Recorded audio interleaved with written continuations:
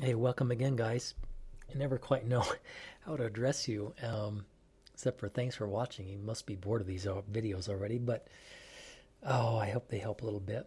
And I do respect your time and your motivation and checking in and seeing what additionally you might be able to glean from this info. The topic of this little clip is called the reaction quotient, Q. It's common in equilibrium for when you're not really at equilibrium or you're not sure if you're at equilibrium or not. What we do is we enter our amounts of reactants and products into an expression exactly the same as the law of mass action equilibrium constant expression, but we know for sure, or maybe we're just curious to know if we really are at equilibrium or not. Um, if Q comes out in our calculation to be equal to our known constant for that temperature, then we know that we are accidentally, coincidentally, by chance at equilibrium. But for the most part, there's no reason why we have to put certain amounts of A and certain amounts of B or whatever into a mixture, and they should not necessarily be at equilibrium.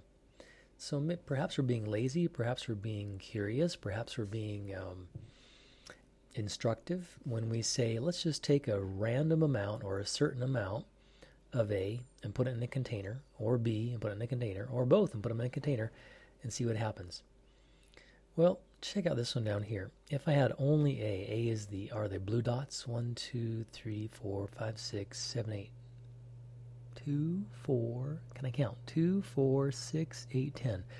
Yeah, oh yeah, duh, 10. So I have 10 blue dots and no red dots. So the reaction quotient in this case, if my Q is products in the numerator and reactants in the denominator, just like we've always done with the equilibrium constant expression.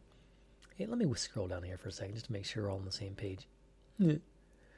So if I write a general equation, A reacts with B to give C and D, then I have coefficients balancing J or K or L or M, and the J and the K and the L and the M are exponents.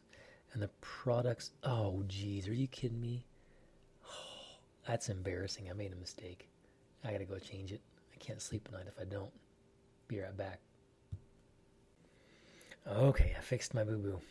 Because the products go in the upstairs to the L to the M, the reactants in the downstairs. And I can write concentration Q or pressure Q. Usually we don't distinguish just because, hang on, let me adjust this, sorry. Usually we don't distinguish because we know we're going to compare Q to K regardless, and so we just want to see what the value comes out to. If I'm making a concentration Q, I'll check it with a concentration constant that describes the balance of the equilibrium. In any case, all right, let's move back up to our previous slide. So as I was saying,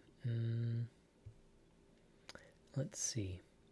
If I have 10 blue ones and no red ones, that reaction quotient would be 0 of these and 10 of these. But of course I'm not at equilibrium. This says that the A's like to make the B's and the B's like to make the A's. They go back and forth like that. So if I had a mixture of only 10 units of A, then they would right away start to create some of the B, and the Q would rise from 0 gradually, incrementally, smoothly on up the curve. At this point, Q is 0.5. At this point, Q is 1, so I suppose that would be, 5 red and 5 blue. And then finally, when I get up to here, Q has reached, has created 6 red and 4 blue are left, and I've reached the place where the constant K, describes a happy balance of forwards and backwards. Perhaps the blue ones are still creating red and red are still creating blue, but overall it looks like no changes. It's hard to imagine with just 10 particles, but maybe we're really talking 10 quadrillion particles. Similarly, over here, if I had started with 9 B's, red ones, and 1 A, blue one, Well, that's not a comfortable mixture either. That's not an equilibrium as described by the equilibrium constant. The Q comes out to 9, and that's too big. That means that's too big or that's too small. So if this is too big and or this is too small, then the reaction will tend backwards. B will tend to make more A, and the red will tend to make more blue until the constant falls from 9. Oops.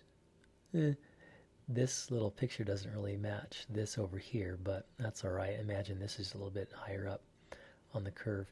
But that 9 will shrink 8.9, 8.8, 8.7, 3, 3.2.9, 2.8, 2.7, and everything in between until that constant Q, the quotient, falls down to equal the constant at 1.45 or 1.5 if you round it. I feel so weird talking to a machine because I'm really used to watching people's faces and see if you're understanding or scrunching your eyebrows. You have good questions. I wish I could interact with you here. But alas, I can't. So let's try an example. Let's say, for the sake of illustration, here's a reaction. I have iodine molecule gaseous, chlorine molecule gaseous, and in equilibrium with 2 ICl gaseous molecules.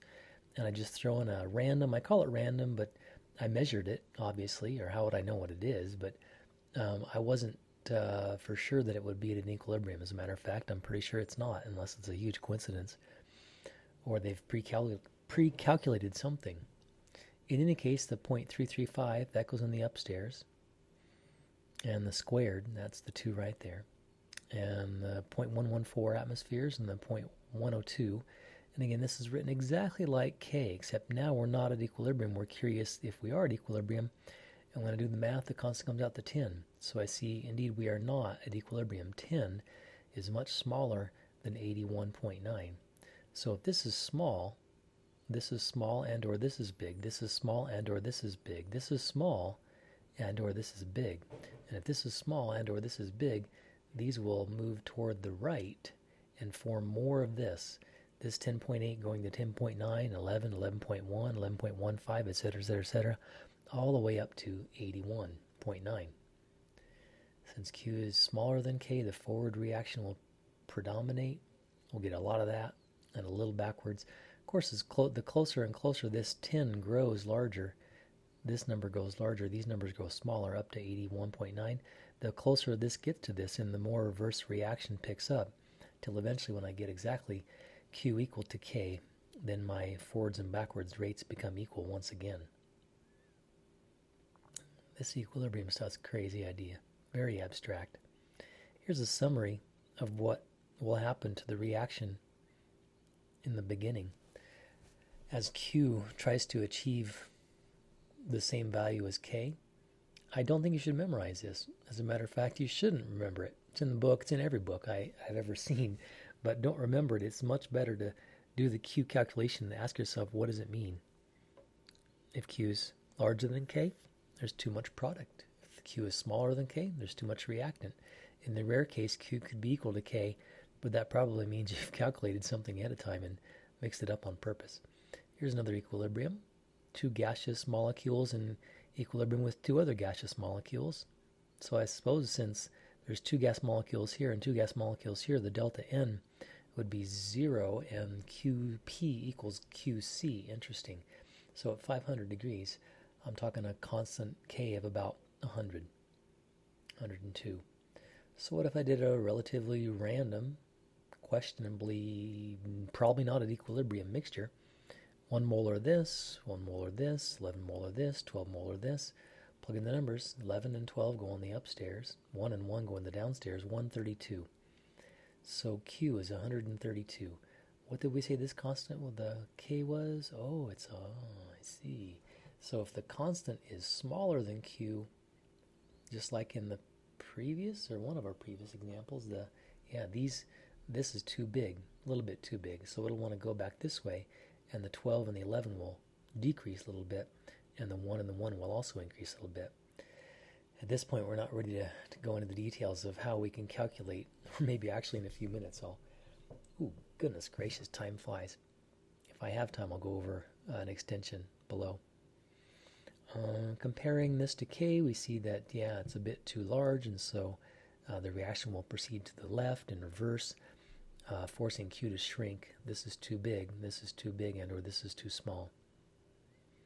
Another way to write it is this equilibrium will be, well, this mixture is not yet at equilibrium because I have too much of this and it'll want to go backwards more than forwards. Yeah, a little bit of forwards goes, but mostly we have the backwards reaction predominating so that I make more of this and a little bit less of that. Let's look at one more example. Here's another random mixture of A2 and B2 and some 2ABs. Well, I shouldn't say that. I'll say some A2 and some B2. Count 9 particles here. I count 8 particles here. And I count 5 particles of AB. That too is indeed important, of course, if you're thinking about a balanced equilibrium mixture. But I'm not talking about that balanced mixture yet. I'm just looking at a random mixture. And I happen to know from something, previous experiment, that this constant is 10. So I'm wondering, am I yet at equilibrium? I have 9 of these, I have 8 of these, I have 5 of these. I bet we're not at equilibrium. I'm going to put this in the upstairs on my Q quotient. I'm going to put this in the downstairs, both these in the downstairs. There's a 2 there. And I'm pretty sure I know what that means. Something like this.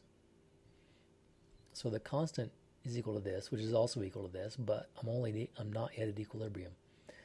Oh, I told you the answer. Rats. So 5 squared is 25. 9 times 8. So that gives you 0.347 as compared to my constant was 10. So that means this is too small. That means this is too small and or this is too big, and this is too small and or this is too big. So if it's too small on the product side, the reaction goes forward. And as the reaction goes forward, I will form more product. And that 0.347 will grow larger and larger and larger and larger until it equals 10. Oh, let's see, how much time do I have? I better call it on that. Maybe I'll put there's an extension on this, but maybe I'll put it into a separate short video. Thanks for watching, guys. Have a cup of coffee.